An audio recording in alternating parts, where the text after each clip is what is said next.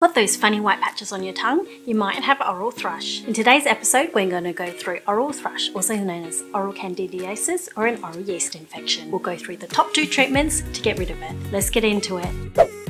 So trillions of tiny little things called microorganisms or microbes live in and on our bodies. Included in these microbes is the yeast candida. So normally candida lives in our bodies with no problems, but sometimes there's an imbalance and an overgrowth of candida in the mouth, and this is when you get the condition called oral thrush. Now the most noticeable symptoms are the creamy white lesions in your mouth. These usually occur on the tongue and on the inside of the cheeks, but they can also occur on the roof of your mouth, gums, tonsils, or back of the throat. Other symptoms may include redness and slight bleeding if you scrape off the white lesions, a burning or soreness in your mouth, dry cracked corners of the mouth. This can be a sign of angular colitis, which quite often goes hand in hand with oral thrush. You can watch my video here for more information. A funny cotton feeling and an unpleasant taste in the mouth. Now all of these symptoms can make it difficult to eat. In severe cases, it can spread to the esophagus, also known as the windpipe, and can cause some difficulty swallowing and a feeling that you've got something stuck in the throat. Now speak to your healthcare professional who can diagnose it either by looking in the mouth or taking a swab.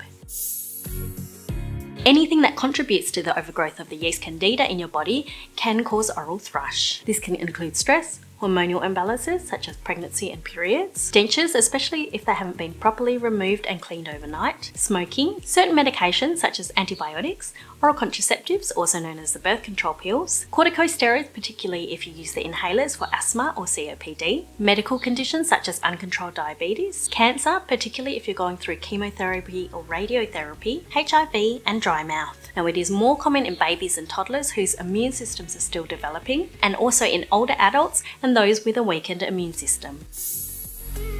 In general, oral thrush is actually quite harmless, and if it's mild, it can go away by itself in a few months. If it's severe though, it can stick around for longer and possibly spread further. Most people do prefer to treat it to get rid of it quicker. Now the over-the-counter treatments are antifungals that either come as a liquid or a gel. You may need to ask your pharmacist for this. Usually with these treatments, the oral thrush should clear within 7 to 14 days. So first up, we've got the antifungal liquid nystatin. Measure 1 ml with a syringe, swirl it around the mouth, keep it in the mouth as long as possible, and then swallow. Repeat this 4 times a day. Continue for at least 2 to 3 days after symptoms disappear. This is safe to use in infants from birth. Next up, we've got the antifungal gel Myconazole 2%. Apply this by using the spoon to measure 2.5 ml, which is half a spoonful. Drop the gel onto the tongue and leave it in the mouth as long as possible before swallowing. Repeat 4 times a day and continue for at least 7 days after symptoms disappear. For children under 2, the dose is a bit different, so make sure you speak to your healthcare professional. Now both of these options are equally as effective. If you have any issues with tooth decay, it's better to avoid the nystatin drops, as this contains high levels of sucrose, which can make the tooth decay worse.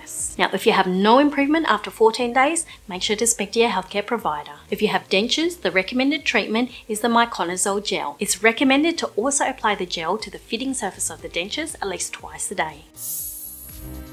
Now here are 5 tips to help you prevent oral thrush. Tip number 1, probiotics. Since oral thrush is caused by an imbalance of yeast in your mouth, anything that helps to maintain and restore that balance is beneficial. Probiotics help to restore that balance. Sources of probiotics include in tablets and foods such as yogurt and kimchi. Rinse your mouth out after using a corticosteroid inhaler. If you use a steroid inhaler for asthma or COPD, be sure to rinse your mouth afterwards with water, as the steroid can cause oral thrush. You can also use a spacer with your inhaler to help reduce the amount of steroid powder that stays in the mouth. Tip number 3, keep your medical conditions under control. If you have uncontrolled diabetes or a dry mouth, speak to your healthcare professional to try and get these under control. Tip number 4, good oral hygiene. Brush and floss your teeth regularly as recommended by the dentist, and if you wear dentures, make sure to remove them and clean them overnight. Tip number 5, limit high sugar foods. High sugar foods may contribute to oral thrush. So that comes to the end of our video. If you found anything useful in this channel, please support me by liking and subscribing. Thanks for watching, and we'll see you next time. Bye!